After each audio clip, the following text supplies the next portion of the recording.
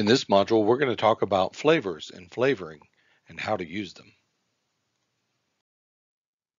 The objectives for this module are: explain the basic physiology of the senses of taste and smell, describe how flavoring ingredients can create, enhance, or alter the natural flavors of a dish, identify a variety of herbs, spices, salts, oils, vinegars, condiments, alcoholic beverages, and other flavorings, describe the flavor principles of a variety of international cuisines. So what is flavor? Flavor is a combination of tastes, aromas, and other sensations caused by the presence of a foreign substance in the mouth. Flavor is to food as what hue is to color and what timbre is to music. Taste is the sensation we detect when a substance comes in contact with our taste buds on the tongue. They consist of 5 different tastes: sweet, which we're taught from birth to be adjusted toward; bitter, which we're taught to absolutely not be adjusted toward. As a matter of fact, typically bitter is thought of as poison. Salty, which we are one of those flavors that we naturally crave because our body craves salt. Sour, which is a puckering or a citric taste to it, which gives us a nice enhancement. And something called umami.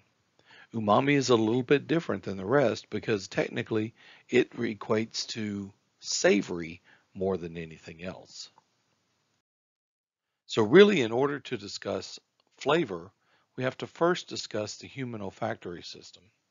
Now we know what the 5 tastes are, but without the olfactory system, we can't determine the flavor of something. All we can determine is whether it is sweet, salty, sour, bitter, or umami. Once we place the substance in our mouth, the aromas are delivered through the retronasal path. Olfactory neurons at the top of the nasal cavity are clustered together in the olfactory bulb. In short, if you can't breathe, you can't taste. Taste buds are specialized sensory organs, which are found on the tongue within 3 different kinds of small bumps known as papilla, as well as the back of the throat and the roof of the mouth. It's a common misconception that you only taste food in certain areas of the tongue. We grew up believing that the tongue has 4 taste zones, one for sweet, sour, salty, and bitter. But this is not the case. These tastes, along with the 5th taste called umami or savory, can be sensed in all parts of the tongue. The sides of the tongue are more susceptible or sensitive overall than the middle, and the back of the tongue is more sensitive to bitter tastes. There are 5 factors affecting flavor perception. Temperature. When we think of this, we have to think of something like body temperature. Something that is body temperature, or 98.6 degrees, is more readily identified by the body and easier digest. However, we also have to think about things such as saltiness. We want to season the food at the temperature we're going to serve the food. Consistency. The thickness or viscosity of a food is going to play a factor as well. If it has a thickness to it, it has what we call mouthfeel, and that will aid in the flavors contributing all around the mouth. The presence of contrasting tastes. This is a little bit unique in the fact that we don't want all one flavor. The commercial that came out a few years ago is something about sweet and sour soup. You wouldn't want just sour soup. You want sweet and sour soup. The presence of fat. Often misquoted, fat is not flavor. Fat is a vehicle for flavor. Fat has no flavor by itself, but the presence of fat will give it that mouthfeel again, that consistency we talked about earlier, and it will also provide a sense of satiety or fullness to us as well.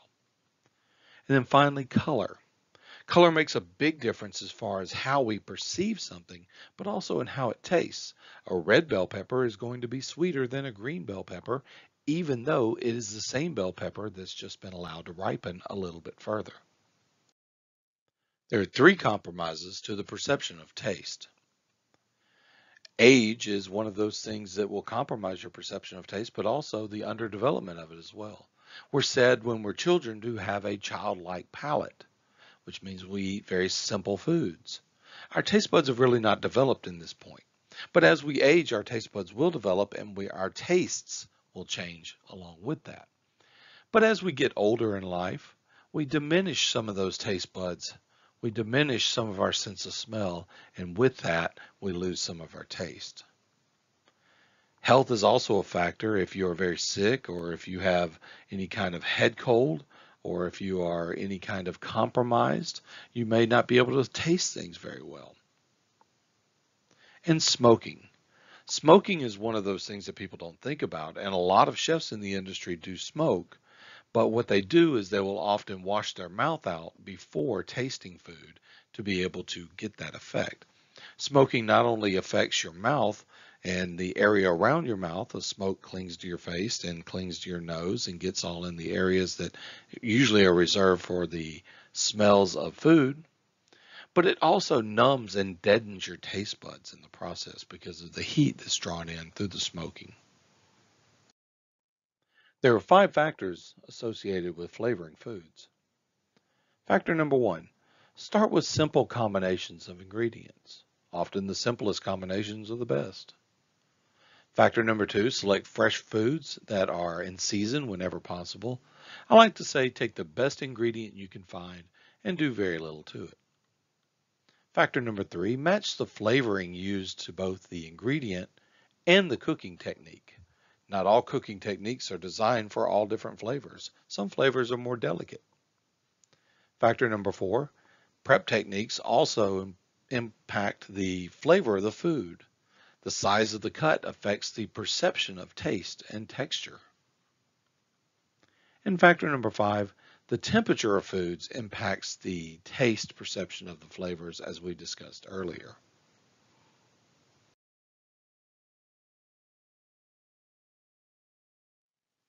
So let's talk about the difference between flavoring and seasonings. Flavorings is an item that adds a new taste to the food and alters its natural flavor. Flavorings include herbs and spices, vinegars and condiments. Most flavoring is done during the cooking process. Seasoning is an item added to enhance the natural flavor of a food without changing its taste. Salt is the most common seasoning. Most seasoning is done at the end of the cooking process. Oftentimes when we discuss flavor profiles, it's easier to refer to it as if it was a musical note. Top notes or high notes are the sharpest or the first flavors and aromas that you taste and smell. Middle notes is the second wave of flavors and is generally more subtle. Low notes or base notes are the most dominant lingering flavors that last for a while. The aftertaste or finish is that final flavor that hangs around after all the other flavors are gone. Roundness is the unity of the dish's various flavors, just like you don't play a single note, but you play a chord. And depth of flavor is the broad range of the flavors that are used in the dish. When dealing with working with flavors, chefs may rely on classic flavor combinations such as lamb with rosemary and garlic or apple pie with cinnamon. These are classic flavor combinations that have been around for a while. The reason they've been around for a while is because, well, they work. Chefs can also choose to amplify flavors, such as a steak sprinkled with a little kosher salt. This will not only bring up the flavor of the natural meats and the natural juices and the Maillard reaction, that caramelization on the outside of the steak, but will enhance those flavors as well without altering them or changing them in any way. Chefs may layer flavors, like adding a lemon rind, a lemon juice, and lemon basil to the dressing. Each one is added at a different time in the process, and because of this, they're going to have different interpretations in that recipe. They're going to come and go at different times in your sensation of taste. So let's talk about some seasoning and flavoring guidelines. Flavoring should not hide the taste or aroma of the primary ingredient. Let the ingredients sing. Flavoring should be combined in balance so as not to overwhelm the palate. The last thing you want is something that's too salty or too bitter. Flavoring should not be used to disguise poor quality or poorly prepared products. If the soup is scorched, it's scorched and it should be thrown away. Flavoring should be added sparingly when foods are cooked over a long period of time. Because when foods are cooked over a long period of time, there are changes that are going to happen in that food as it cooks. If you start off by salting it to the desired salinity early on, then in the end result, it may end up being too salty. Taste and season your foods frequently during the cooking process. This is one of the biggest mistakes most chefs in the industry do, is they don't taste their food frequently enough. If at the end of your shift you are still hungry, you haven't tasted your food enough. International flavor principles are designed around certain criteria. The primary ingredients of the proteins and starches can change depending on the environment you're in. The proteins that are used in Asia are different than the proteins that are used in North America. Religious influences are a huge factor in the flavors of the world. Some flavors are heavily influenced on the traditions of halal or kosher. Some flavors are heavily influenced on religious holidays as well. The typical cooking methods used in the environment, such as a wok cooking versus a grill in the South. The cooking liquids which are used, some regions use fats, some regions use oils, some regions use various different kinds of fats. Maybe they use pork fat versus chicken fat for other reasons. So the fats are going to play a big factor in that, not only in cooking, but also in the fats that are used in the dish itself. And then the flavorings that they use. The flavorings of India, for example, are a good example of this. They're bright and they're colorful and they have a lot of pungency to them. Whereas the flavors in certain other areas, say like Lower Asia, in China, are not necessarily as pungent. They're very simple and simplistic in their nature.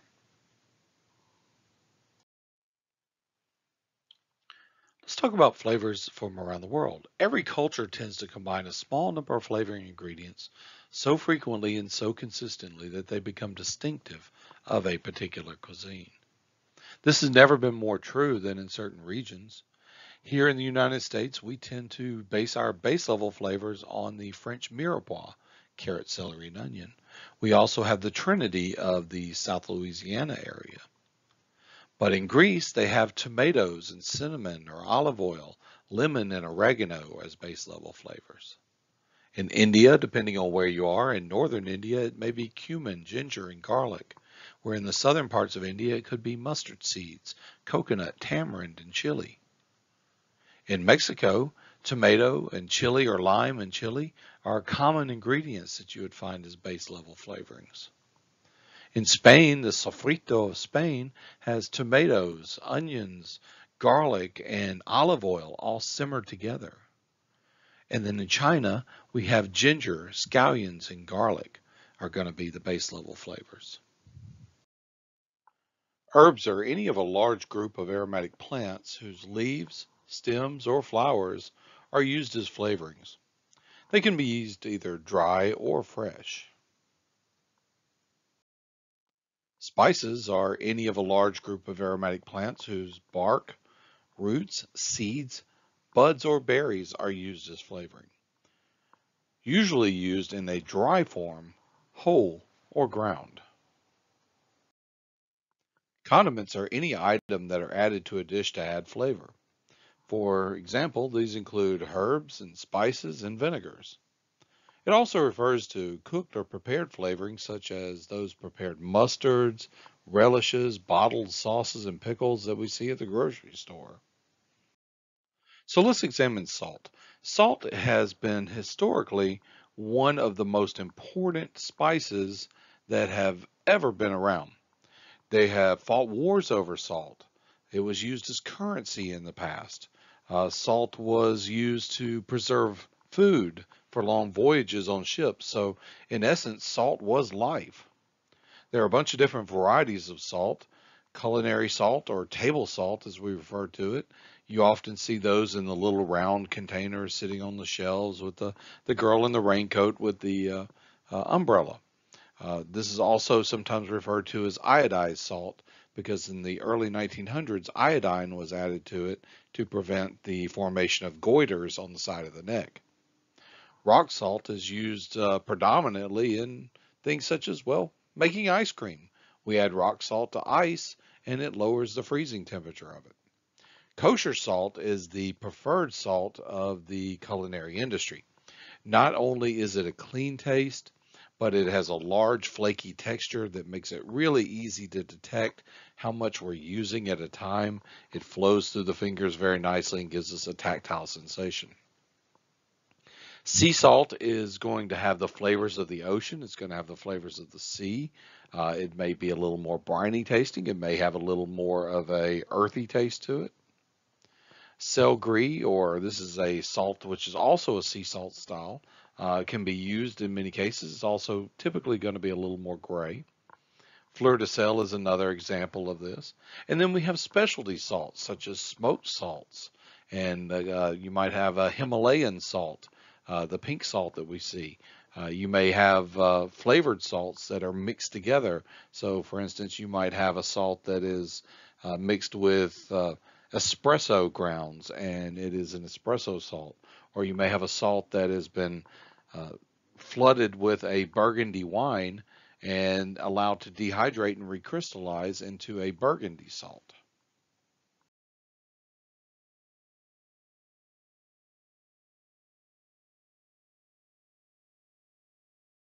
There are so many different salts out there in the supermarkets, and I've gotten a lot of comments from you guys about what salts to use and what to do if you over or under salt your food.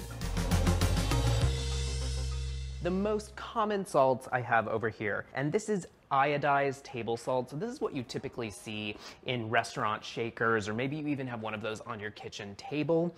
And next to it, I have its cousin, I would say, and that is kosher salt, coarse kosher salt. Now, going back to this normal table salt, it has iodine added to it, and that was in like the 1920s. Iodine was added to help prevent some devastating iodine deficiencies in the United States.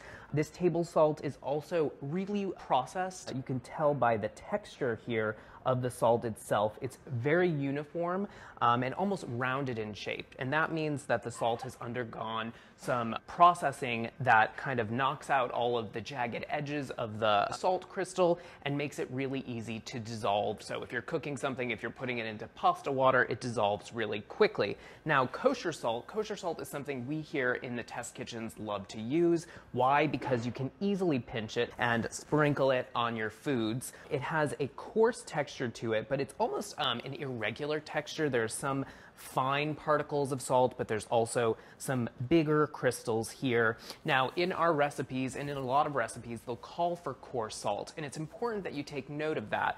And if you don't have coarse salt in your kitchen and you want to substitute this table salt here, or a finer salt, you need to be mindful and not use as much. So if a recipe calls for 1 teaspoon of coarse kosher salt, and you're using table salt here, you probably want to start with at least half.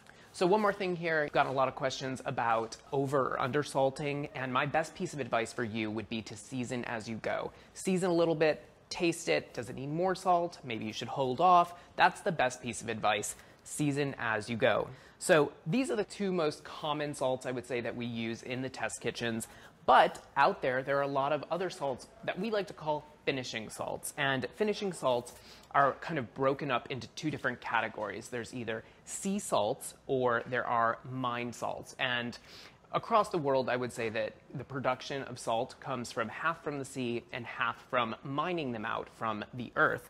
Now, this salt I have here, this is actually a sea salt. It's one of our favorite finishing salts here in the test kitchen. It's called Maldon salt. It comes from the south coast of England, and it has the biggest, most beautiful flakes to it. So it's extremely coarse, and that's part of the reason why we love it, because it does something that kosher and table salt it doesn't do. It gives texture to things. So if you're sprinkling this on a salad, or if you're finishing it over some grilled steak slices, this gives a wonderful crunch, which is kind of an unexpected texture, but really delicious. And also, it gives off a little bit of an extra flavor. So not only is it salty, but it has its own flavor to it because it picks up the flavor from its environments. Now, a cousin to this sea salt here is over here. This is called sel gris, meaning gray sea salt.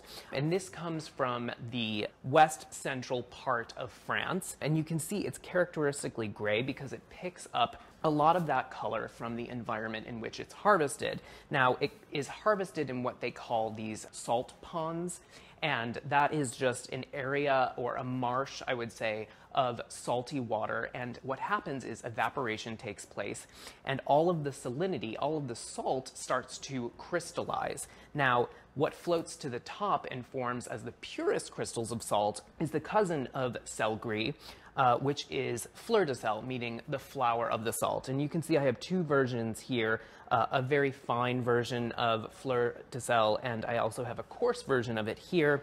You can see there's a big difference in the color. It's much brighter and whiter in color, and the crystals are very beautiful on this coarse version I have over here. Now, this sel gris is actually the salt that kind of settles down in these evaporation pools. So it's manufactured in the same way, but one's kind of on top and one is on the bottom. In contrast to these sea salts, we have some other salts here that are colored salts, and they're called colored salts because they actually pick up the color from the environment in which they're harvested. So this is a Hawaiian black salt, and the black comes from the lava that it is surrounded with, so it's actually kind of mixed in with the salt as it's harvested, and that gives a really distinct flavor. You get a lot of mineral compounds, you get a lot of subtle earthy flavors to go along with it. This is Himalayan pink sea salt. It sounds kind of crazy because we're in the Himalayan mountains, right? And where's the sea around it? But it's actually ancient seas have evaporated over time, and all that salt is left behind, and it picks up this wonderful hue, this pink color from the surrounding earth. Now, colored salts, we're going to move on to flavored salts over here. There are countless flavored salts, and these are actually combined with other ingredients, not necessarily naturally occurring in the environment in which they're harvested. So this is a green tea salt here. This is a truffle salt, but most popular, I would say, in the United States. There's celery salt, which people typically use in their Bloody Marys. Lots of different flavored salts out there in the marketplace. These obviously have much more flavor. Now, the last salt I want to talk about, and this is for all of the fans out there who love to pickle and preserve, this is pickling salt. And you can see pickling salt is very fine, it's very bright, it shines, and it is a highly refined salt. So it's almost 100%, close to 100% sodium chloride. So very, very, very pure, and it dissolves easily since it's so finely ground into your pickling or brining solution. So there you go, guys. I hope I've helped you out here with a very simple glossary of all of the different salts, what you should do with them, how you should season as you go. And there you go, guys. Enjoy, salt away, and of course, if you have any kitchen conundrums, reach out to us using the hashtag Kitchen Conundrums. We would love to hear from you.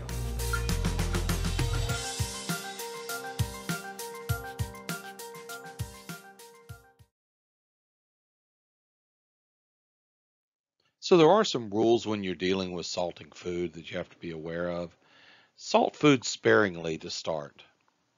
Salt foods in small increments as you cook.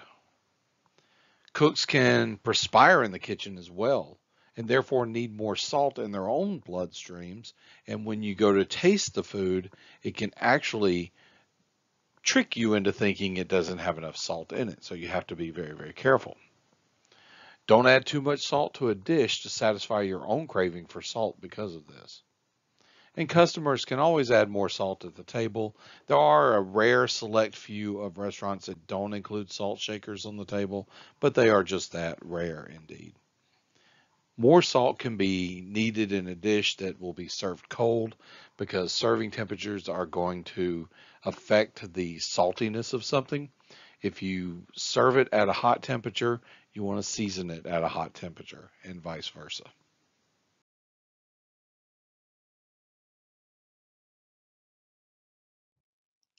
Oils are a type of lipid that remains liquid at room temperature. Cooking oils are refined from various seeds, plants, and vegetables. So the term vegetable oil is an interchangeable term. It could mean canola oil, safflower, sunflower, or any other kind of vegetable oil that is produced from a vegetable. So let's look at some of the most common forms of vegetable oil.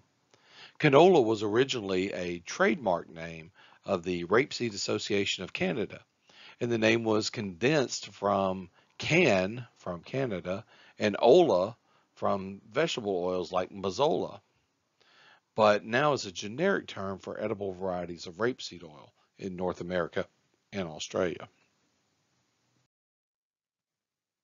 All olive oils are unique. Besides being able to come from several different varietals of olives, the growing conditions also have a factor on their flavors. Olive oils are broken down into categories. Extra virgin. Extra virgin olive oil is a virgin olive oil that has a low acidic level and is made from healthier ingredients. It's generally considered high quality olive oil and is most commonly used for its divine taste. Extra virgin olive oil is the healthiest and most flavorful grade of these several reasons. Its acidity level is the lowest, has less than about 1%, and its taste is fruity and light, allowing it to be used uncooked in salad dressings, soups, pastas, and as a dipping oil. It's naturally extracted, no chemical or preservatives are added, and comes from the first pressing of the olive fruit. It is a deep yellowish green in color. Premium extra virgin olive oil can also be purchased and is everything that normal extra virgin is, taken up a notch in quality. As well, cold pressed olive oil is the top of the line in terms of price and flavor. Virgin olive oil is regular virgin olive oil is extremely similar to extra virgin, but slightly less quality. It's also naturally pressed and extracted, but it contains a slightly higher acidic level and a generally no higher than 2%. It taste remains of high quality, albeit less fruity, and is also great to use in dressings, marinades, pastas, etc. Virgin olive oil is commonly used for roasting vegetables or placing over corn on the cob while grilling. It is lighter and more golden in color. Virgin olive oils can be broken down into two more specific categories, fine and semi-fine. Fine virgin olive oil has the acidity of 1.5, while the semi-fine would be no more than 3.3. Fine extra virgin olive oil is a good option for shoppers on a budget who desire the taste of extra virgin. Semi-virgin olive oil is less quality and should not be consumed raw. Refined olive oil. This category of olive oil gets its name because of the additional refining techniques that are used to press the olives and create the oil. These additional refining methods are necessary in order to create a oil that is fit for human consumption. Oils that are over 3.3 and acidic are generally lacking the quality that go through this process. Refined olive oils lack the naturalness of virgin olive oils and is often supplemented with chemicals and preservatives to develop a strong taste that is good for cooking and adding flavor to bland foods. It has an acidity level of less than 0.5%, giving it a long shelf life. It lacks an overall quality of taste and color and is much lighter in color. Pure or regular olive oil is also previously known as pure olive oil in kind of the middleman of olive oil because it blends qualities of both virgin and refined olive oils. Around 85% is refined and 15% is virgin. Its acidity level can be no more than 1.5%, and it's a good option for frying and searing. Although it has some taste and is of slightly better quality than refined oil, it should not be consumed raw. Pumice, instead of being made from the pressed olives, olive pumice oil is made from the leftovers, the paste-like material that is created as a byproduct during pressing. This oil is extracted from the pumice or pulp from the fruit when the use of chemicals are used in the process and added heat. It's refined and commonly used only by restaurants with an added amount of regular olive oil for additional taste. The grade of olive oil you use should match up with the occasion and reason of which you're using it. Virgin olive oils are meant primarily for uncooked preparations of salad dressings, sauces, and dipping oils, while regular and refined types are better for cooking and adding flavor to foods. Each different type of olive oil differs in price as well. Knowing what grade of olive oil is to look for will make both the trip to the grocery store and the preparation of your meals more efficient and beneficial to your health and taste buds. Two of the cleanest oils, sunflower and safflower oils, are often used when you're looking for a clean taste for cooking on high heat. Sunflower oil is extracted from sunflower seeds, while safflower oil is extracted from safflower seeds. Both types of oil are rich in unsaturated fats, hence they're healthier to use as a cooking oil.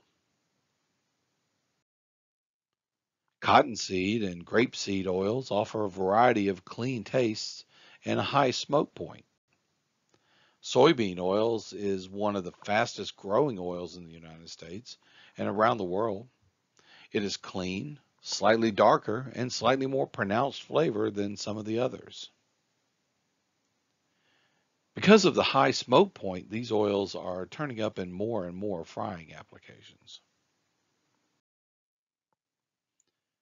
Peanut oil, also known as groundnut oil or arachius oil, is a vegetable oil derived from peanuts. The oil has a strong peanut flavor and aroma.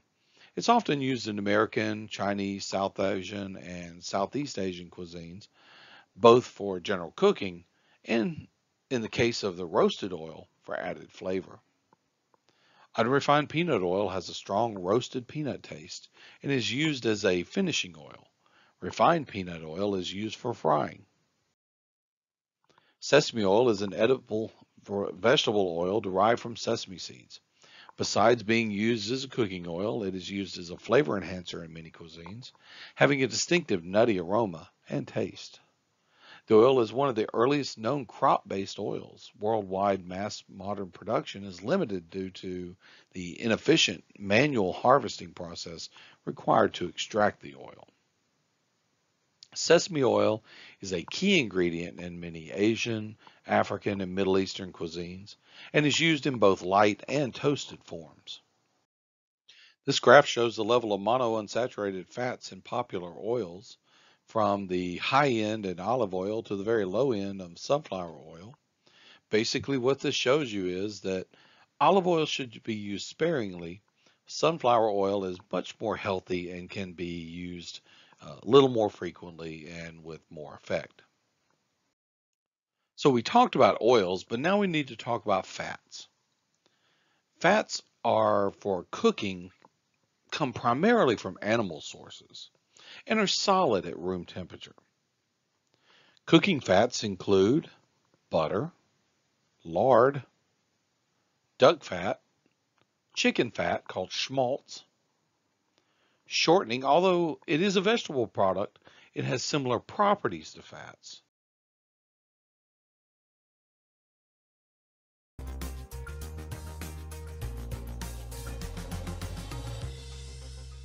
Hey everybody, Thomas Joseph here with another Kitchen Conundrum. I've received a lot of questions regarding cooking oils or cooking fats and which ones to use for what.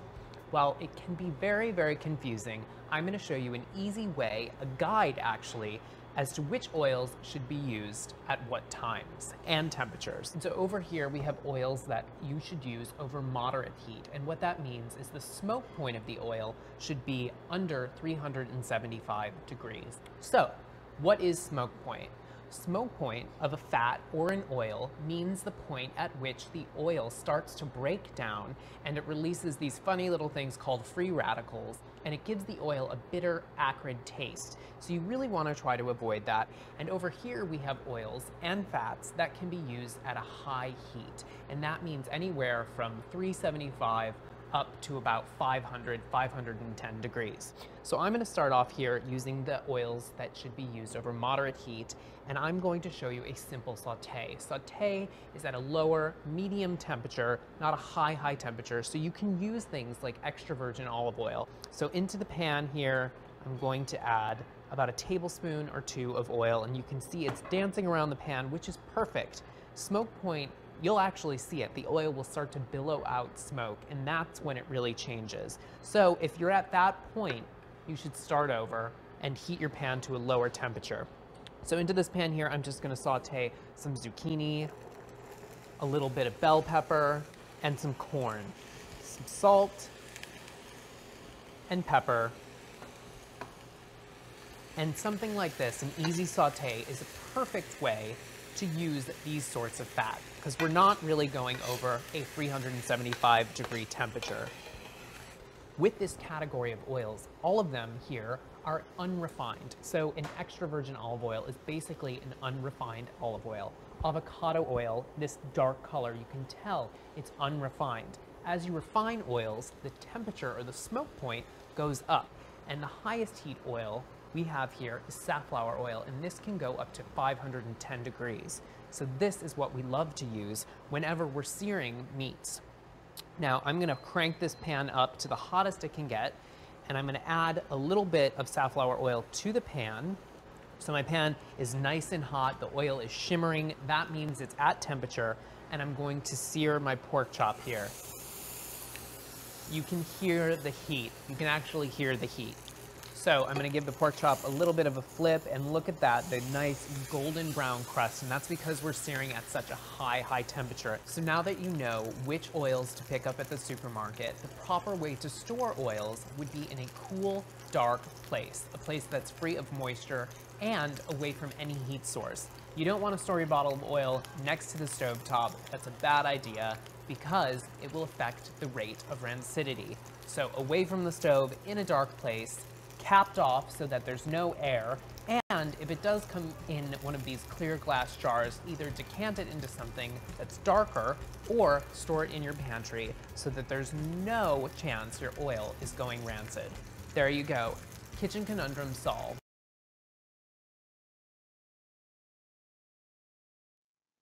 Vinegar has been around since the ancient Babylonians over 5,000 years ago. From ancient Egypt to China, Japan, and the Mediterranean, vinegar has evolved over time using many ingredients as its base, from beer and figs to rice, apples, grapes, grains, and fruits. Wine vinegar is either made from red or white wine. Cooks use vinegar for many purposes such as pickling, deglazing pans, marinating meats, making sauces, and is found in certain desserts even. Red wine vinegar is commonly used in the Mediterranean countries, being a common staple in most French homes. There are several different qualities of red wine vinegar. The longer the wine vinegar matures, the better it is. Most red wines can be matured up to 2 years, while white wine vinegar is a moderately tangy vinegar that French cooks use to make hollandaise and béarnaise sauce, vinaigrettes, soups, and stews. It's also an excellent base for homemade fruit or herb vinegars. Wine vinegars also include such types as champagne vinegar, sherry vinegar, and single varietal vinegars such as Pinot Noir vinegar. If you've ever been to a place with fish and chips on the menu, malt vinegar is a good condiment to know and love. Malt is the term for germinated and dried grains of barley, used in adding a rich, nutty, toasty flavor to some of our very favorite things, like beer and milkshakes. And the vinegar we copiously shake into our fish and chips, which is made with beer batter and therefore contains malt. What really great about malt vinegar is that it's made directly from ale, just like red wine vinegar is made from wine. When the booze is ready, it's fermented until it's vinegar. The result is a milder, sweeter, and more complex flavor range than plain white vinegar, which is just acid and water. Besides being a versatile condiment in the British fried foods world, malt vinegar makes a great gastrique or simple salad dressing mixed with olive oil and fresh herbs. White vinegar is a kitchen workhorse. Aside from cooking with it, it's commonly used as a cleaning product. But it also uses it as a lot for cooking. It's not fancy and it's harsher on the palate than other vinegars, but it is clean. A neutral sharpness also makes it a perfect base for adding your own accents, such as honey and herbs, spices and mustards to create vinaigrettes, marinades, or pickling liquid. You'll taste white vinegar and ketchup where it's perfectly balanced the overall sweet and savory flavors of the tomato, and it's summer perfection when zipping up a creamy potato salad. Apple cider vinegar is a pantry essential. It works particularly well in pork dishes for marinades or added to a chutney, with recipes that include apples or cabbage or in a smoky sweet barbecue sauce. It's great in vinaigrettes and can be substituted for red wine vinegar in a pinch. A few quick squirts will also add balance to your soup or stew. Made from fermented apple cider, this vinegar will be fruitier, slightly sweet flavor to whatever it's added to. It's light brown in color and can be found as a clear liquid or in a cloudy, unfiltered versions. They are interchangeable in cooking. The unfiltered is more likely to be unpasteurized or organic, and some people prefer to use unfiltered simply because it's less refined. A relative newcomer to the vinegar market, having been discovered in Japan in the mid 1800s to supply the burgeoning popularity of sushi in that country, this vinegar created from fermented rice has a mild acidity and slightly sweet flavor. This is the mellowest on the list of all the vinegars and is great for seasoning any dish where you need some tang but don't want your vinegar to overpower it. When purchasing rice vinegar, you'll see regular and seasoned options. The seasoned rice vinegar is sweeter due to the added sugar and salt and can even be used as a dip. If you have room for only one, go for the unseasoned. You can adjust flavors as needed per use. Once you bring this guy into rotation, you'll be reaching for it all the time. Black Chinese vinegar, also known as Qinggang vinegar, has a woody, smoky flavor and is traditionally made from glutinous rice or sorghum. Black vinegar is common sour component in many number of dishes found in southern China, but also widely known in the United States as a dipping sauce for dim sums and a common meat marinade.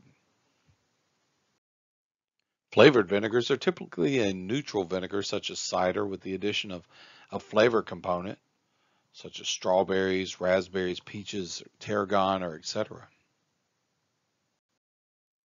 One of the most complex and flavorful vinegars, balsamic is also versatile.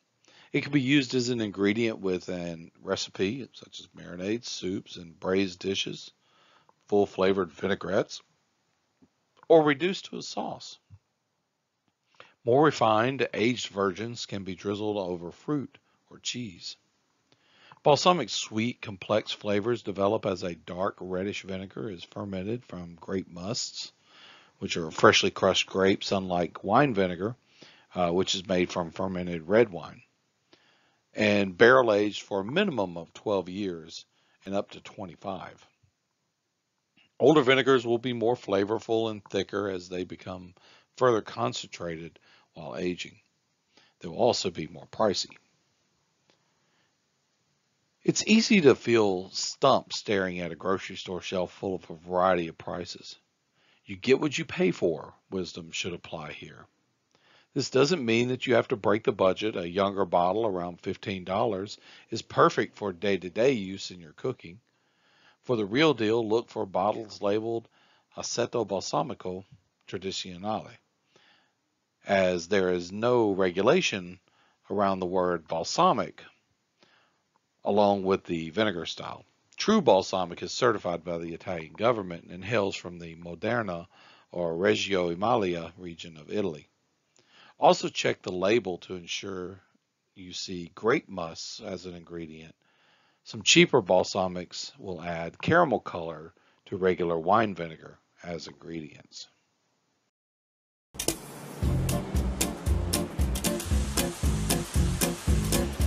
Modena, Italy. One of only 2 places permitted by European law to make traditional balsamic vinegar. Here at the San Donnino Villa, they've been brewing up this black gold for the last 200 years. From one ingredient and one alone: grape juice. Its coveted sweet syrupy taste depends on 2 things: grapes with a very high sugar content, like this Trebbiano variety, and perfect timing. The key is to pick the grapes late in the season, when their sugar content is at its highest. Machines can't be trusted to choose the ripest grapes. Romano Speziale, on the other hand, has a seasoned eye for the sweetest fruit. Ho iniziato a vendemmiare 60 anni fa.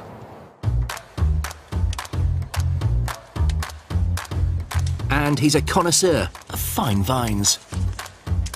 Questa è una buona annata per l'uva.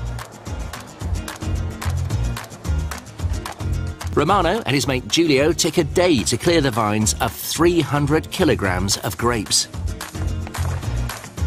To maintain its exclusivity, Italian growers produce less than 10,000 litres of traditional balsamic vinegar per year. And to ensure only the ripest, best quality grapes get through, most of the work on this premium product is done by hand. But manually removing grapes from their stalks would take too long. The solution is approaching its 100th birthday: the Diraspatrice, or de-stemming machine.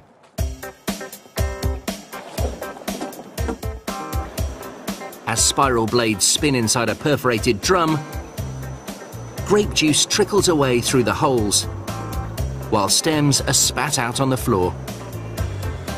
Only problem is, the juice comes out mixed with grape pulp and pips. In the distant past, it was crushed under the feet of children, but bouncing bambinos have been usurped by this mechanical press. Il succo d'uva è molto prezioso, non buttiamo via niente. In less than an hour, Giulio has transformed 100 kilos of grapes into 70 litres of sweet juice, known as must. This is where it gets tricky. As soon as he extracts the must, airborne yeast starts to convert the sugars into alcohol. Davide Lonardi is the 3rd generation of Lonardis to run this estate, and he doesn't want his grape juice turning into wine. Davide needs to delay the fermentation process. So he fires up the hob to kill the yeast and concentrate the sugar. Il mosto deve cuocere per circa 24 ore a fuoco lento, lentamente, senza bollire.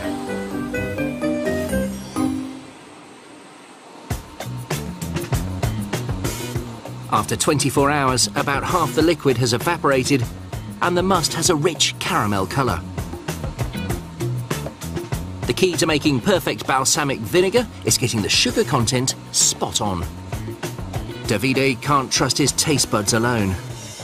So to make sure he's right on the money, he uses an instrument called a must saccharometer. It measures the density of the liquid. The denser it gets, the sweeter it is. Oh, sì, questo va bene. When the sugar hits 30%, Davide moves on to the next stage. So far, he's worked hard to kill off the bacteria. But you can't make balsamic vinegar without some of them.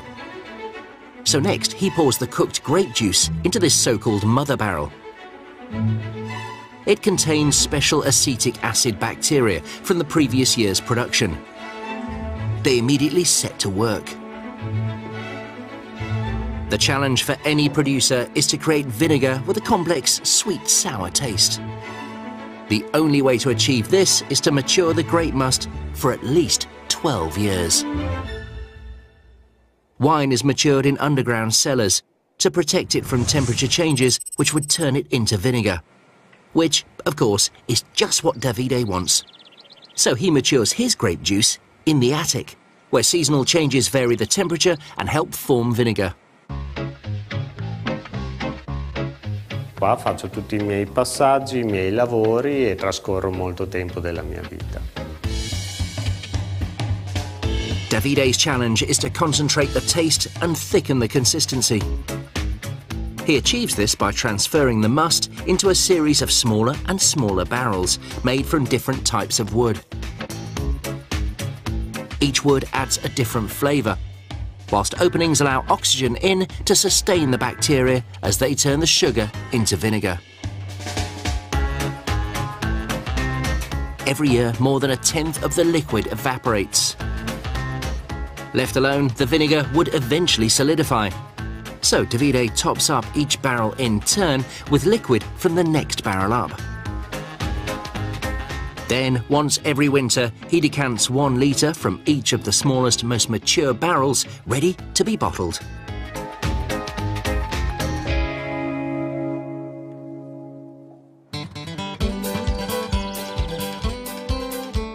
But Modena Vinegar Consortium won't let it go to the world's high-end delicatessens until it gets their seal of approval.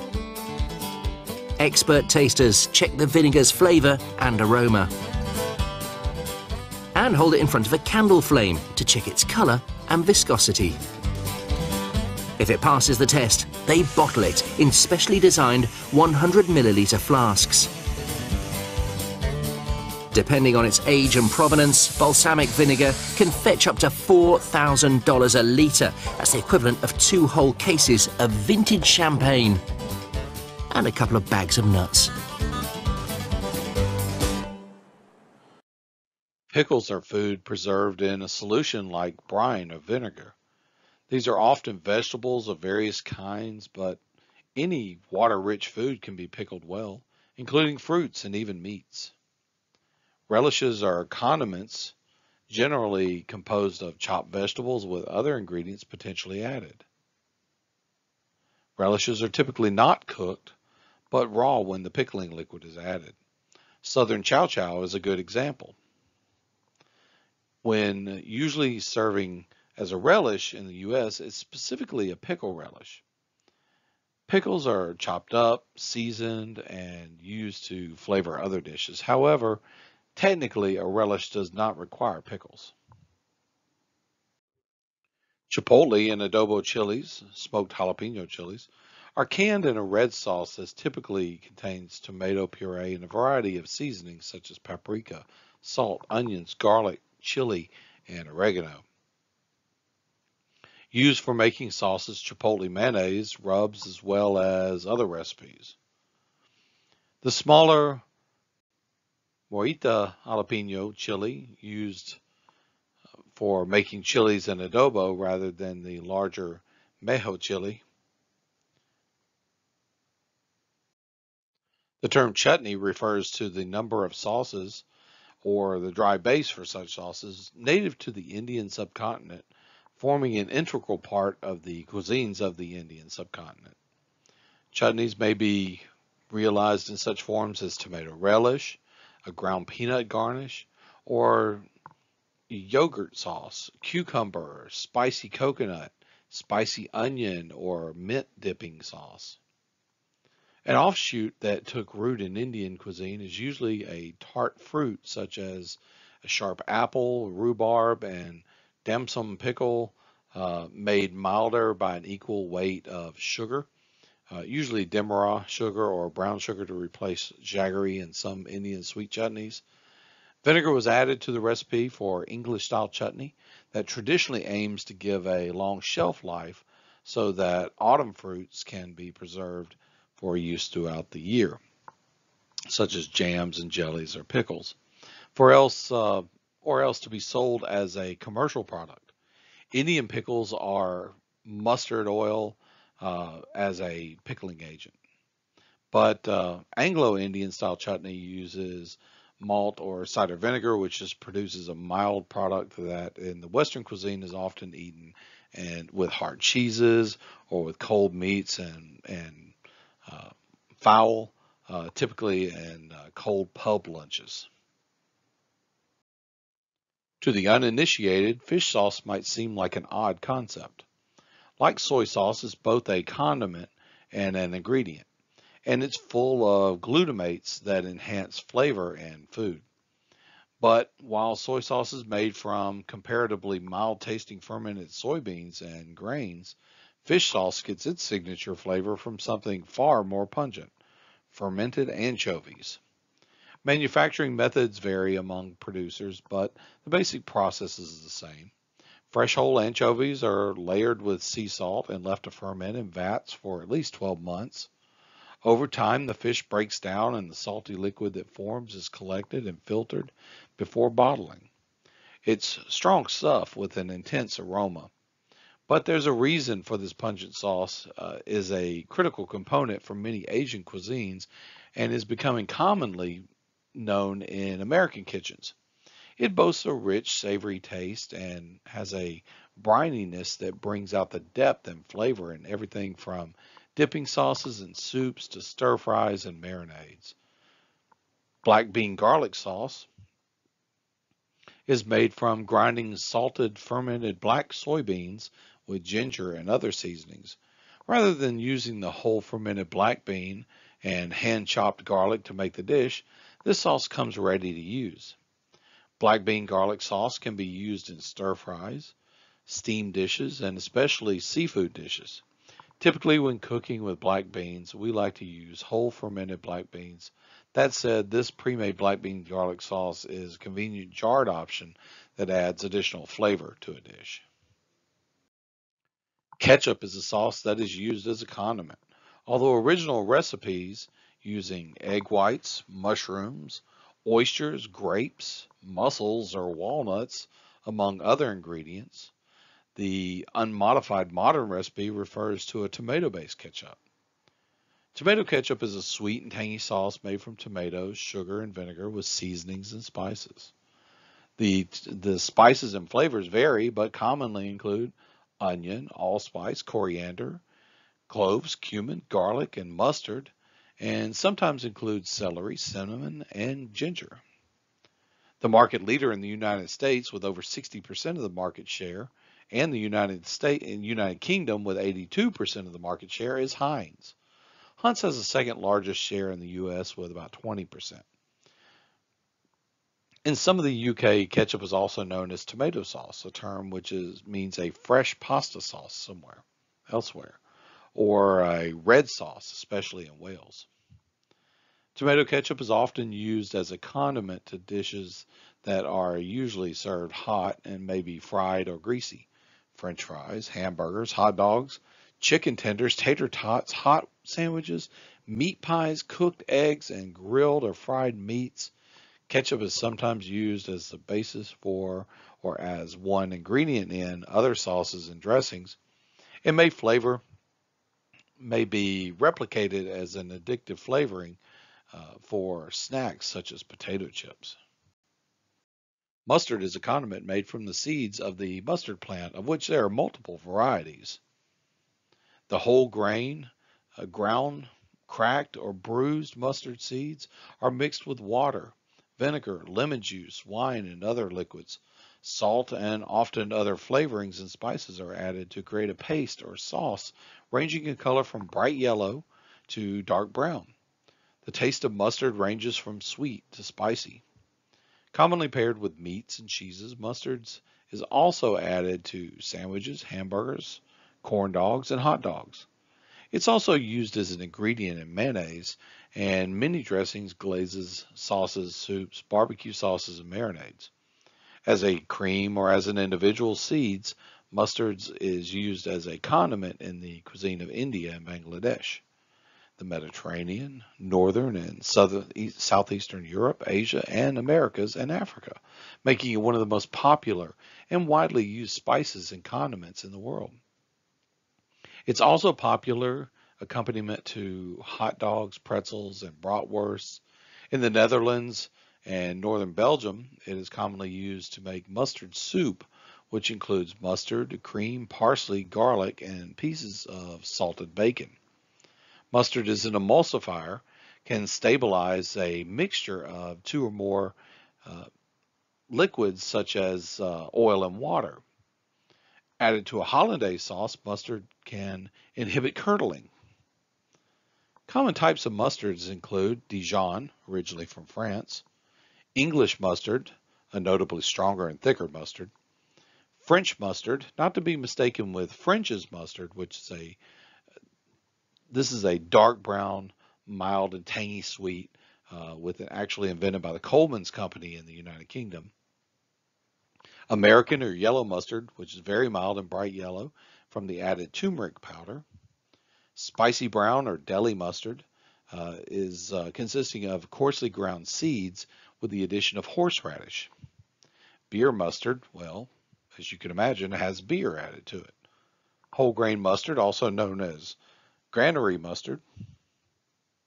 Honey mustard, hot pepper mustard, fruit mustards, hot mustards, spiced mustards, and spirited mustards. Spirited mustards being made with whiskey, brandy, or cognac.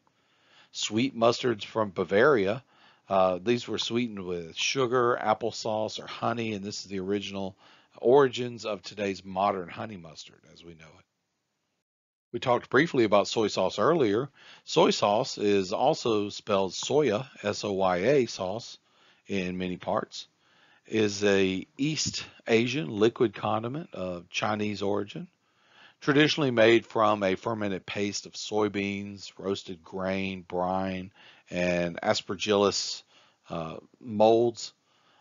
Soy sauce is a current form, was created about 2,200 years ago during the Western Han Dynasty of ancient China and spread throughout East and Southeast Asia, where it is used as a cooking and as a condiment.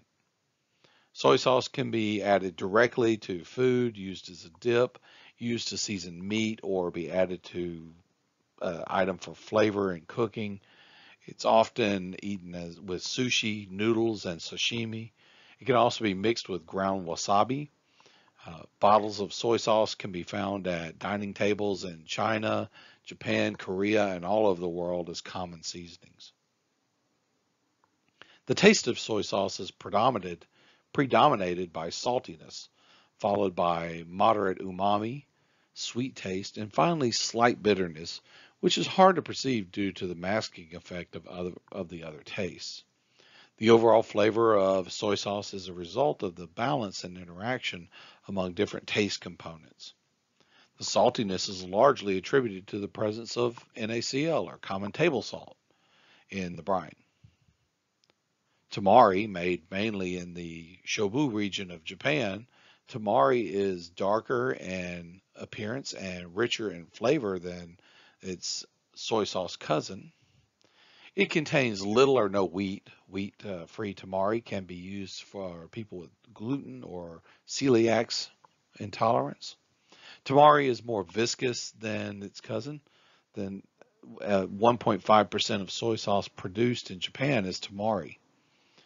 It is the original Japanese soy sauce, as its recipe is closest to the soy sauce originally introduced to Japan from China.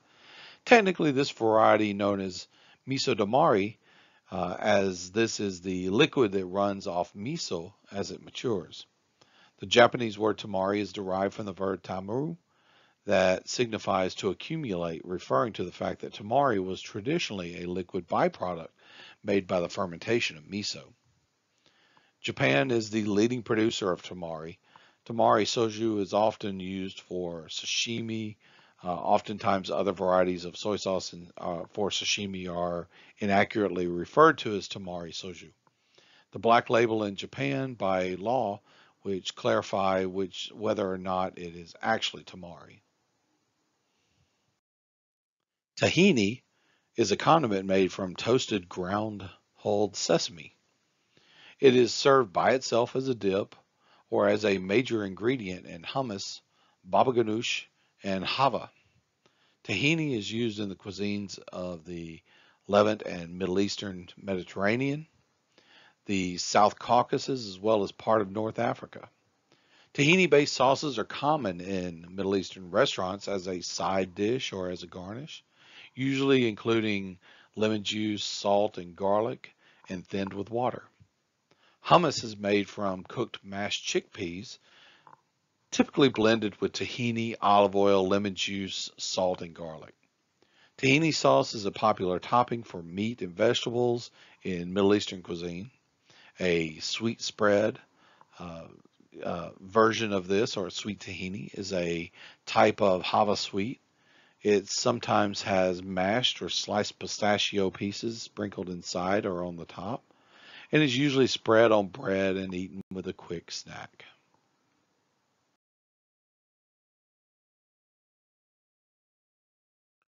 Wine is a naturally fermented fruit juice. The most common form of wine is made from grape juice. However, wines can be made from peaches, strawberries, apples, and other fruits. Winemaking process depends on choices made by the winemaker, such as fermentation levels and tannins. So let's discuss some of the different types of wine from red wine, white wine, and rosés. Sparkling wine is a wine with significant levels of carbon dioxide in it, making it fizzy. While this phrase commonly refers to champagne, the European Union countries legally reserve that term for products exclusively produced in the Champagne region of France. Sparkling wine is usually either white or rosé, but there are examples of red sparklings, such as the Italian Barchetta, the Lambrusco, and the Australian sparkling Shiraz, made from Madrasas grapes. The sweetness of sparkling wine can range from very dry brut styles to sweeter due or dolce styles. The sparkling quality of these wines come from the carbon dioxide content that may be the result of natural fermentation either in the bottle, as with the traditional method, or in a large tank designed to withstand the pressures involved. This is also known as the Charmat process, or as a result of simple carbon dioxide injection in some cheaper sparkling wines. Port wine from Portugal is a fortified wine produced with distilled grape spirits exclusively in the Douro Valley of the northern provinces of Portugal. It's typically a sweet red wine, often served as a dessert wine, although it comes in a dry, semi-dry, and white varietals. Fortified wines in the style of port are also produced outside of Portugal, including in Argentina, Australia, Canada, France, India, South Africa, Spain, and the United States. However, under the European Union protected designation of origin guidelines, only the product from Portugal may be labeled as port or Porto.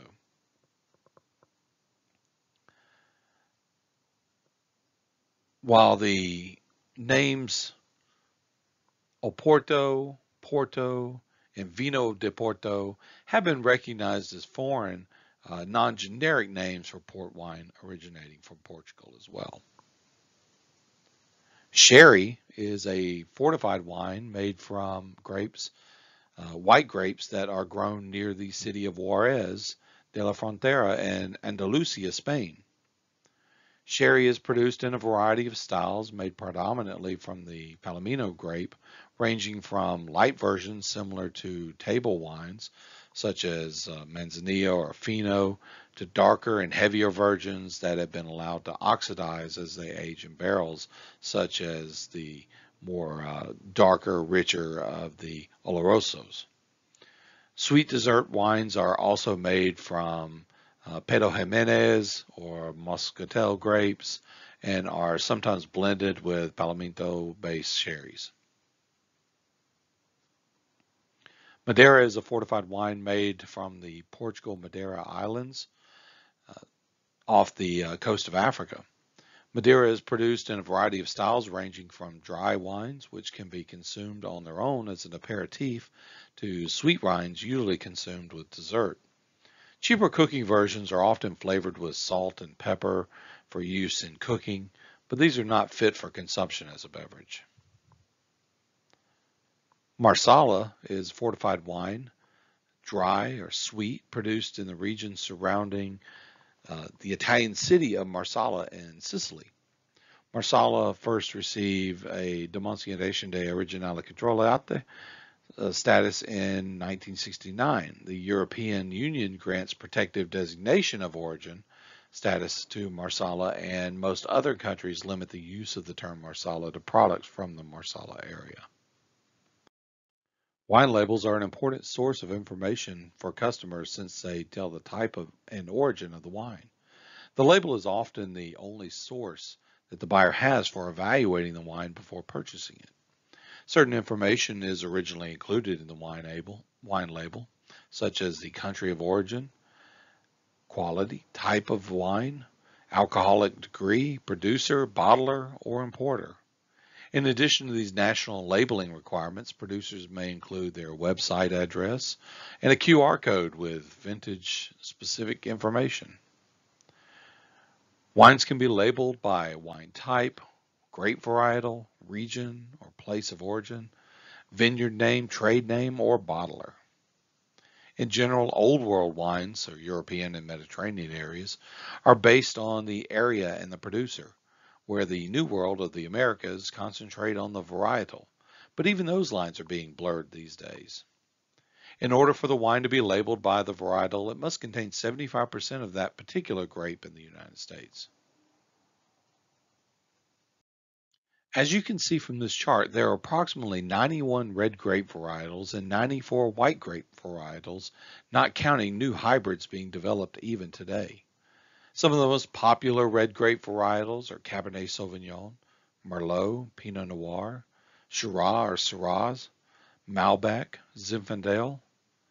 Some of the most popular white wine varieties are Chardonnay and Riesling, Sauvignon Blanc, Pinot Gris or Pinot Grigio, Chenin Blanc, Moscato. Wines are evaluated on 4 qualities: aroma, bouquet, taste, and body. Beer is made from water, hops, barley or malt, and fermented yeast. There are several different types of beer. Typically, we break beer into 2 different categories: ales and lagers. In the ales category, we have pale ale and brown ale and red ales. These are very familiar to us in the United States, but we also have porters and stouts. Lagers are things such as pilsners and bocks. If you've ever had a Budweiser, you've had a pilsner. When we select beers for flavoring ingredients, there are some factors we need to consider. Usage.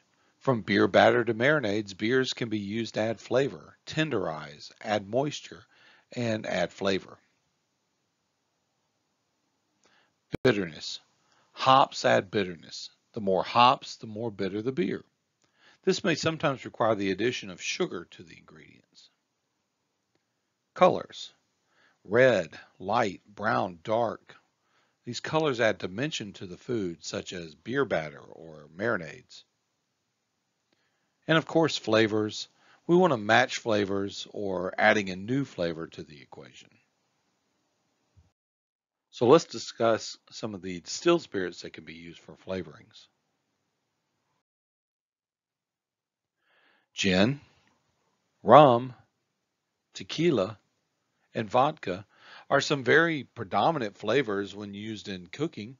We can use these to make a vodka sauce, or we can use tequila as a marinade for chicken. Rum is an excellent marinade and has the taste of the sugar canes. And gin gives us the flavors of the juniper berries with the almost pine taste to it. Brandy is produced by distilling wine and is typically taken as an after dinner drink. The term brandy also denotes liquors obtained from the wines of other fruits as well, and there are many different types of brandy across the winemaking regions of the world, including cognac and Armagnac. VS, or very special, designates a blend in which the youngest brandies have been stored at least 2 years in the cask. VSOP, or very superior old pale, this is a reserve brand that designates a blend in which the youngest brandy is stored for at least 4 years in the cask. XO, or extra old, or Napoleon, designates a blend in which the youngest brandy is stored for at least 6 years in the cask. Fruit-based brandies are common, very popular flavoring components in food. One of the most commonly used is Calvados, or apple brandy. If you've ever had things such as French onion soup, you have probably had Calvados in that soup. Also, Kirschwasser, which is a cherry-flavored brandy. Framboise, which is raspberry-flavored. Pois, which is pear-flavored. And this one, which I'm not even going to try and pronounce, which is plum-flavored. From Scotch, with its peat moss and charcoal flavors, to the Irish whiskey, which is a little more, well, whiskey forward as opposed to its Scottish cousin. Bourbon is an American classification of whiskey and is traditionally used in the Kentucky region, but all in all, it is a classification which has specific qualifications for.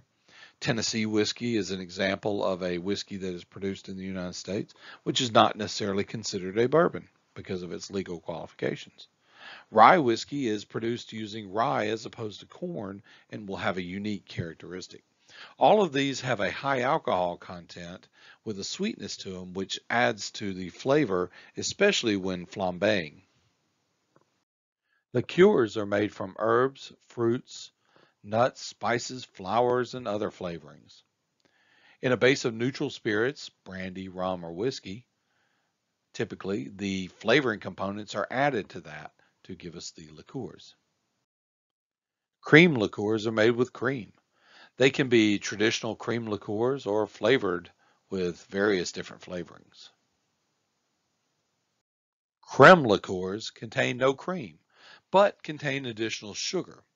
Some examples are Cointreau, which is an orange flavor, creme de cacao, chocolate, frangelico, toasted hazelnuts, blue curacao, which is also an orange flavored liqueur, tinted blue, framboise, which is raspberry, midori, which is melon, chambord, black raspberry, and amaretto, or is made with almonds, such as this Luxardo.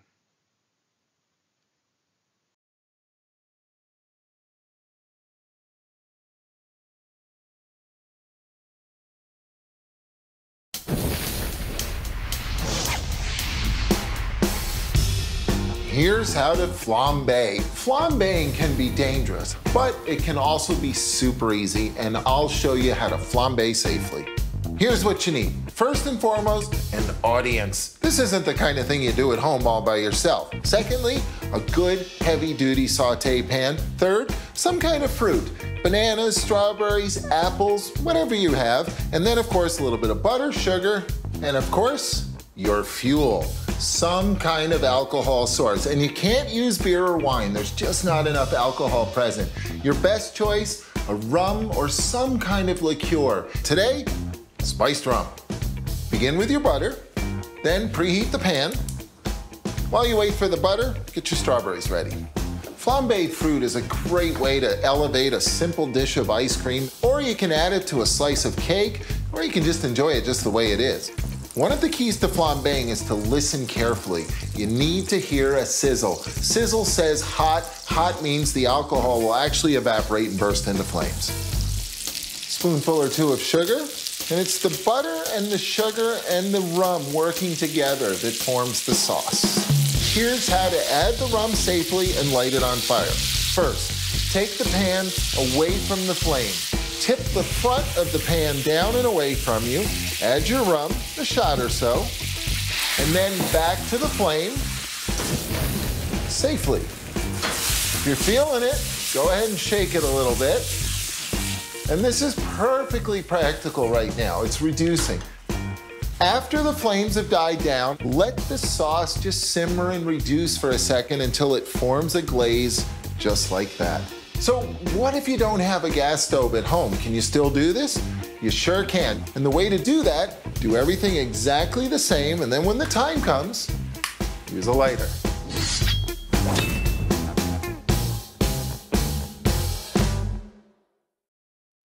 There are a few guidelines, however, when using alcohol as a cooking component. Use quality products. Garbage in equals garbage out. Do not cook with wine that you would not drink. Many cooking wines contain sulfites and added sugars. Pay attention to the cooking time once the wine or alcoholic beverages have been added. It's very easy for these to burn or change the effect of it. Brown foods before adding wine or other alcoholic beverages to the finished dish, such as a sauce or stew. Once you add the alcohol, you can no longer get the Maillard reaction, the browning of those particular foods. And finally, alcohol and acids in wine may interact with aluminum or cast iron cookware. You want to make sure that you're using stainless steel or something that is not going to react with these particular acids. So let's summarize and discuss some of our takeaways for the day. Taste is sweet, salty, sour, bitter, and umami. Flavor is all of these with the addition of aroma and mouthfeel. If you can't smell, you can't taste.